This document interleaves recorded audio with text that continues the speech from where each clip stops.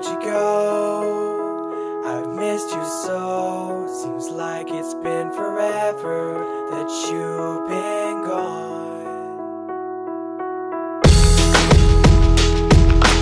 Always in our memories, always in our hearts.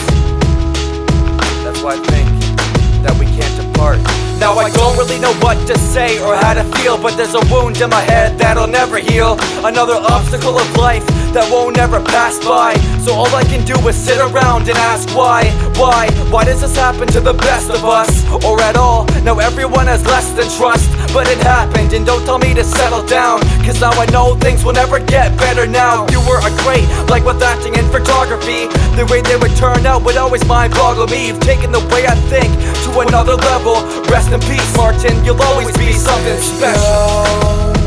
I've missed you so. Seems like it's been forever that you've been gone. Where'd you go? I've missed you so. Seems like it's been forever that you've been gone. Can't believe that it's going on 4 years since you left me here alone with all these tears. Broken hearted as you leave me with the chest pains. Since you've been gone, nothing's been the same. I hope you know that I'd do anything to have you back. I keep stepping on the pieces of the shattered glass that I smashed the day I won't forget.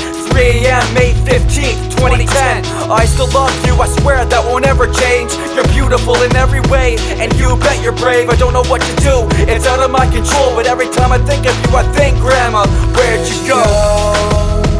I've missed